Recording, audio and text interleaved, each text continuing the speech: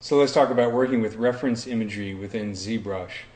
For our skull project, I've gone into Photoshop and I've sketched out two views of the skull. So I have a front view and I have a side view. The front view is pretty much aligned with the center line here, and you can see the side view is aligned where the jaw meets the skull with the center line. Also, I've made the image square. It's 1024 by 2024, so that will make it easier to apply to the grid. I'll have to do less adjustment in ZBrush if I keep the image square. So just save myself some time in the future. So I can save this in Photoshop format. I just need to make sure that they have been flattened.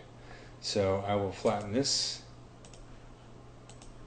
and I'll do save as, and I'm going to call this skull front view.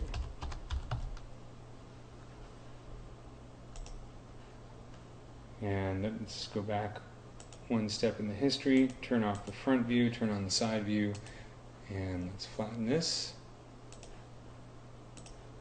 and save it as skull side view.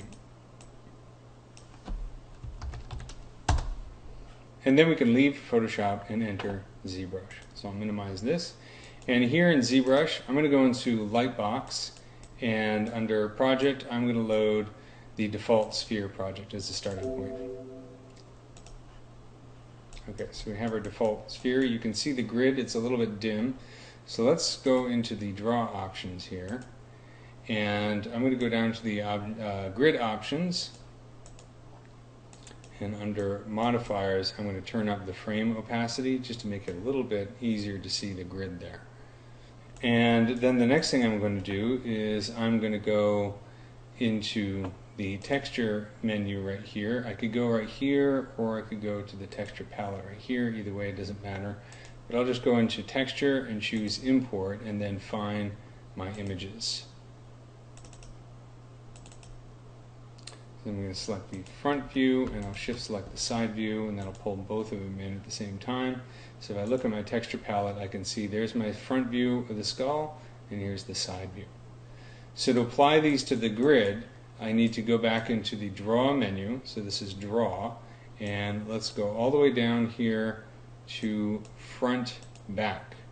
So I'm expanding front back, and I'm going to click on map 1 under front back, and I'm going to choose my front view. When I do that, you can see the front view appears in the back of the grid. You'll also notice that that back side of the grid just appeared. So it makes our lives a little easier. And then I'm going to go into left right, click on map 1, and choose the side view. So now I have my side view and my front view. If for some reason you have a non-square image or something that needs to be adjusted, you can use the sliders here to move these back and forth in space. You can also flip them and rotate and so on.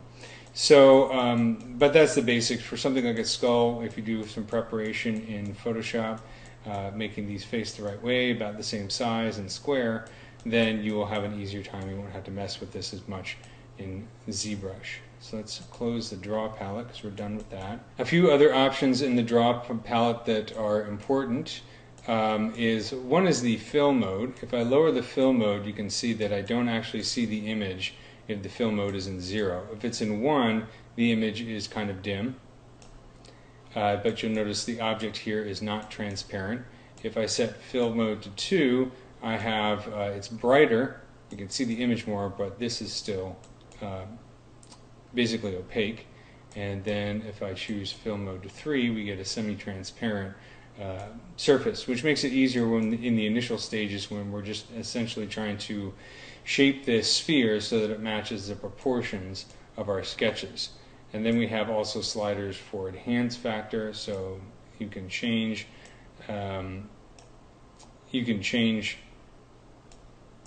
how the transparency of both the background images and the surface work using that enhance feature.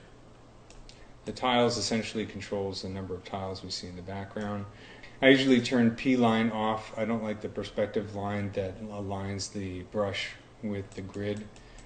Personally, I find that kind of distracting. So I'll go into front back, turn P line off, and I'll also go into left to right and also turn off P line.